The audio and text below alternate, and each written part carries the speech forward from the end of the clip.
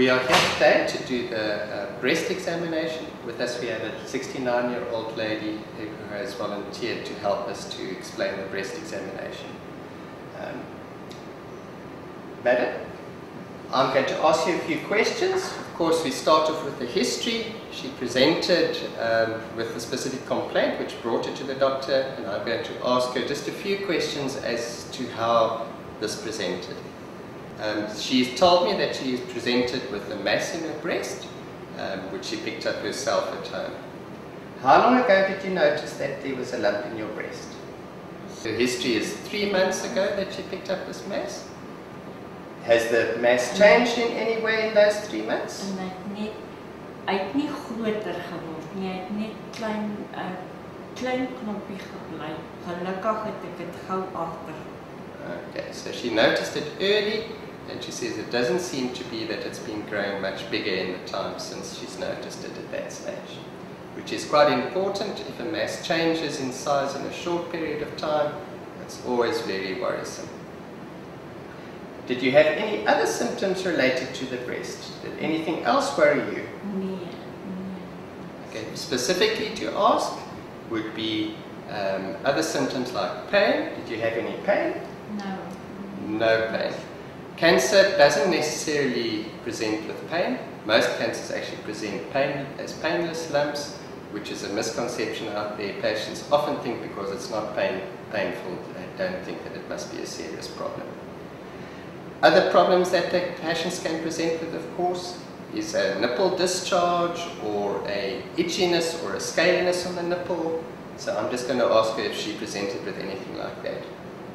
So you didn't have anything coming out of the nipple or anything related to the nipple didn't change in direction or size or anything like that? No. Okay. Did you have any loss of weight? Have you lost weight? So she doesn't complain of any weight loss either. Weight loss is always a symptom to look for with any type of cancer in mind. Remember, a lady that presents with a lump, first of all in her mind and your mind, should be to exclude a cancer. Alright. Start off the examination with the patient standing or sitting to first of all inspect the breasts and to see what you can see regarding the breasts, if there's any asymmetry or any subtle signs that there could be disease in the breast. So let's focus on the breasts now, and I'm going to have a look. You just keep sitting like that. That's fine. If you see here, you will notice that both breasts look fairly normal to us. The left and the right looks very similar. You have this dimpling effect on both sides, which doesn't necessarily look abnormal. She has fairly small breasts, which makes it easier to pick up masses in the breast. The nipples are facing in the same direction. None of the nipples are retracted. There's no scaling or anything on the nipples itself. They are pointing in the right direction. Often a mass in the breast would actually deviate the direction of the nipple. So on inspection just like that, you can actually see that there's nothing really very visible. But I'm going to ask her just to lift up her arms. Lift both arms up. And over here you can straight away see there's a little bit of a difference in the examination over here. Over here on this side we get the impression of a bit of a fullness over there. There's no skin dimpling where anything has been pulled in, but you can definitely see the skin is a little bit more creased on this side than that, and but it's a very subtle sign. Okay, you can drop that down, and then I'm going to ask you to lie down. Just relax. Okay. When we start examining the breast itself, it's important to do it in a systematic manner. Especially with people with large breasts, I normally ask the patient to lie a little bit on their side so that the breast is on top of the chest wall, so that we can have something to press against. It's not very easy examining a breast that is lying next to the side here. So I'm going to ask her, first of all, we're going to examine the normal breast, or the breast that doesn't have the lump. Am I right to say that this is the side that you felt the lump in? No. This is the side that she felt the lump in. So we're first of all going to examine the normal side, or the other side. So So I'm just going to ask her to turn a little bit onto this side so that the breast lies on top of the chest wall, and I'm going to ask her just to put her arm above her head.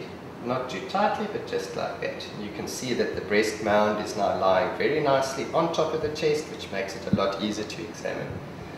When we examine the breast, it's very important to make sure that the whole breast is examined. And places that are often forgotten are the retroareolar area and the axillary tail. So what we do is we use a systematic manner. We use the palm side of the fingers to examine, and we feel in that type of way. Pushing the breast against the chest wall, we can feel if there's any mass or any lesions in the breast itself. So we follow from medially all the way around all 4 quadrants of the breast, and then we can examine here retroareolar area, just make sure that we miss nothing lying behind the nipple, and that seems to be quite normal. Then we also feel for the axillary tail, which lies in this area over here. This feels like a normal examination to me. At this stage, you can also just give the nipple a slight squeeze to see if there's any discharge or anything coming out, which doesn't seem to be the case. Okay, thank you very much. We will move to the other side now. So you just lie like that and put the arm up there. If you look carefully over here on this side, you can straight away then see that this area is more prominent again compared to the other side. But we will then also use our same prominent or same systematic examination. So I'm going to use the palm side of my fingers. I'm going to feel all the way around, concentrating first on the areas that doesn't have the mass, and then slowly moving towards it. And over here, I can very clearly pick up that there is a mass in this area, in the lateral part of the breast, very close to the line of the nipple area itself. Don't forget, once you have felt that mass, don't forget the rest of the breast. We carry on making sure that the whole breast is examined. I will feel here behind the nipple areolar complex as well, and I'll also just give it a slight squeeze to see if there's any nipple discharge coming out. Then I also remember to feel the axillary tail. Right. Let's just now move back to the mass that we have found. When the mass is felt in the breast, it's very important to describe it, just like anything in surgery. When a mass is felt, a mass needs to be described. The characteristics of the mass are very important. First of all, we would like to know the size of the mass. The mass will be judged. It's better to use a measuring tool, like a ruler or some measuring tape to measure it accurately. So I have got a ruler here that I'm going to measure the size of the mass. I'm just going to get it between my fingers to get each side of the mass felt. And I'm going to measure it. And over here it measures about 1.8 centimeters or 18 millimeters, which is important in staging the tumor for the size. Make sure that you measure it in more than one plane, so that you make sure that you've got the, and we may then call the size of the tumor by the largest measurement that you take. Okay, the next thing to concentrate on is, of course, the other characteristics like the consistency of the mass. Over here I can feel that it is quite hard. The surface is irregular. It's not very well defined. It is not well circumscribed. It is not fixed to the skin. It doesn't seem to be fixed to the underlying tissue as well. If you have an impression that it could be fixed to the underlying pectoral muscle, the way to test that would be to ask the patient to put her arm into her side and press very hard into her side, and then that would then tense the muscle, and straight away, if you tense the muscle, the mass should become more fixed or feel more fixed. And in this case it doesn't feel fixed. You can still move it over there, so I straight away know that this mass is not fixed to the pectoral muscle. Okay. Of course, all the other characteristics of the mass should also be evaluated. The shape of the mass must be, I would say it is a roundish mass, but not very well circumscribed. As I said before, The temperature of the mass feels normal to the surrounding tissue, but sometimes cancers or other masses can feel warmer than the surrounding area due to increased blood flow. Right. Other characteristics to elicit will be tenderness. Is this painful? No pain or tenderness on the mass. Of course, we must also just make sure that it is, as I said, not fixed to anything surrounding the tissue, and that the edge of it must be well defined. If it doesn't have a very nice edge, then it's most likely that it could be sort of like infiltrating into the tissue around it. This mass does give a fairly good edge, but in some areas it feels as if the edge is a little bit blunted. Remember that once you've examined the mass, it's also very important to examine the surrounding lymph nodes to see if there's any lymphatic spread of any tumor or any other reactive lymph nodes in reaction to the mass. So we will now concentrate on the lymph nodes.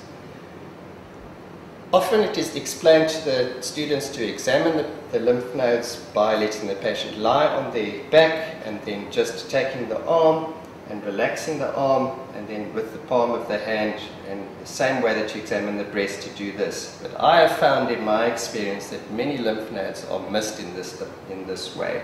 So I would prefer to ask the patient to sit up, and then we let the patient just sit nice and straight and relax, and then we ask her just to relax the shoulder so that these pectoral muscles will relax. And then we just hold the weight of the arm, and then in this way we would then feel for lymph nodes. And remember then that there are lymph nodes down here behind the pectoral muscle, on the latissimus muscle at the back, against the chest wall here, and right up in the apex against the humerus. So we must feel for lymph nodes in all those places. Another way which can also be used to feel for lymph nodes would be to actually do it while standing behind the patient and feeling in this type of direction. Whatever manner you find to be most sensitive to you, and where you actually don't miss anything, would be the right method to use. But remember to let the patient sit up. We will also examine the lymph nodes on the other armpit as well, in the same manner, but I'm not going to do it in this situation. The other lymph nodes to feel are your supraclavicular lymph nodes. Remember that the axillary lymph nodes grow up along the axillary and subclavian veins, and then would actually present here in the supraclavicular space. So a person would feel for lymph nodes there as well. Other lymph nodes in the neck can also be felt for as well. All right. We don't often listen to masses in the breast, so it's not always necessary to listen to it, but if you would want to be complete, that could be done as well. Percussion of the mass in the breast is not always done either, due to the fact that it's not a fixed mass, and palpation is the most important part of the examination over here.